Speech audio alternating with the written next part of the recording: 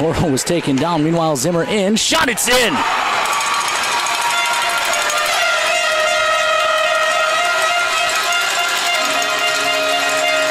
Side loose puck in the circle. Stibbe finds it, works it to Scott. Shot, follow-up try by Stibbe. Toro's lead. 2-0. Can't quite get through. Lawson holds on and then gets tripped down. And it turns into a 2-on-1. Toros not only don't get the call, but now they've got a chance against. And it's hammered home. And the Toro bench is livid. Ahead, odd man rush the other way again. 2-on-1. Riddle. Shot. It's in. 2 shorthanded goals against on the same power play.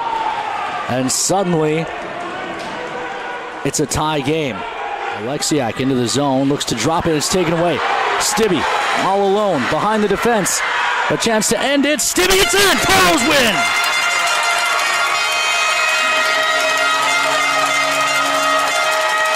Cade Stibbe finds the game winner in overtime.